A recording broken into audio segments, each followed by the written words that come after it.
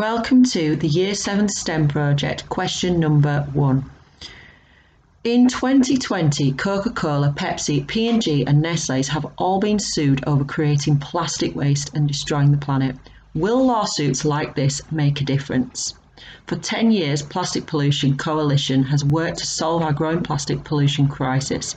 The time is now for corporations to stop polluting our planet with single-use plastic. During this project, you will need to explore and research the topic of recycling. Does the current recycling system we have in place actually work, or does more need to be done?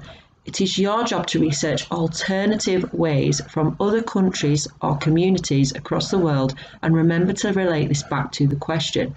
Do you think the lawsuits will have a positive impact on the environment?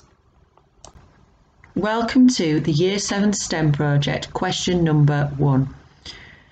In 2020, Coca-Cola, Pepsi, P&G and Nestlé have all been sued over creating plastic waste and destroying the planet.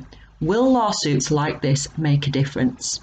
For 10 years, Plastic Pollution Coalition has worked to solve our growing plastic pollution crisis. The time is now for corporations to stop polluting our planet with single-use plastic. Within this slide, I have given you a little bit of background information about the lawsuit. Major companies including Coca-Cola, Nestlé, Mars and Pepsi are being sued over plastic pollution by environmental campaigners. The environmental campaigner groups, the Earth Island Institute and Plastic Pollution Coalition, accuse these companies of polluting waterways, coasts and oceans with millions of tons of plastic packaging. The environmental campaigner groups are accusing the major companies of a failure to warn of the harms caused by their plastic packaging. The group is seeking to prevent and reduce the effects of plastic pollution on humans, wildlife, oceans, and waterways in California, where the impacts are particularly large.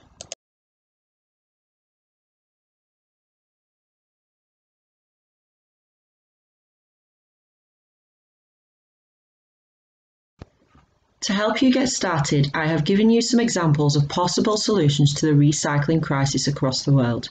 You will have seen from the previous video that just recycling alone is not enough.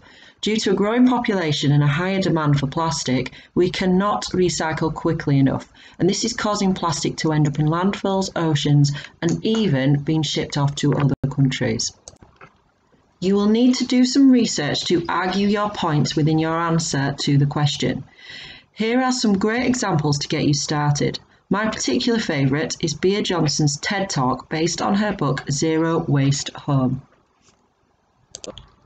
Here I have listed a number of useful websites and resources to help you start your project. You will need to conduct your own research to back up your argument within the answer to the question. The more research you do, the more marks you will be awarded for the effort and content section of this project.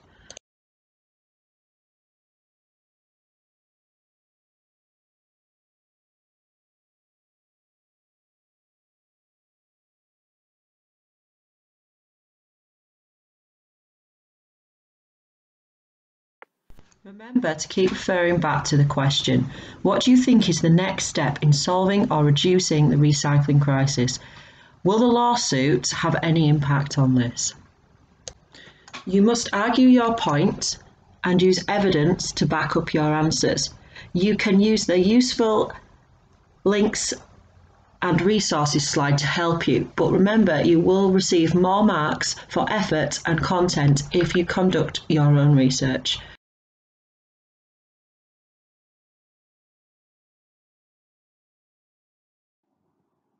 We have got some incredibly exciting summer homework projects planned for you guys. So there are 2 projects available for each year group, one under the heading of STEM and the other a year of seismic change. It's really important that you answer one question from each of these projects. When you go onto our website and have a look at some of these questions, you will find they are incredibly interesting and provide you with an opportunity to research and create some fantastic project ideas. You will be wondering how your projects will be marked. So in September, form tutors will mark each project based on the following criteria: effort, content and creativity.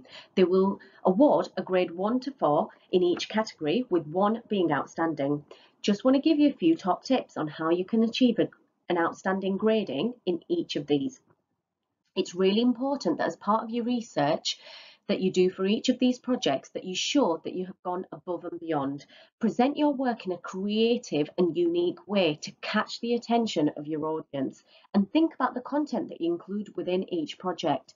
It's really important that the content that you include answers the question that has been set to you.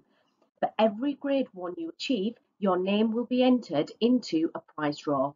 There's a separate prize draw for each category: effort, content and creativity.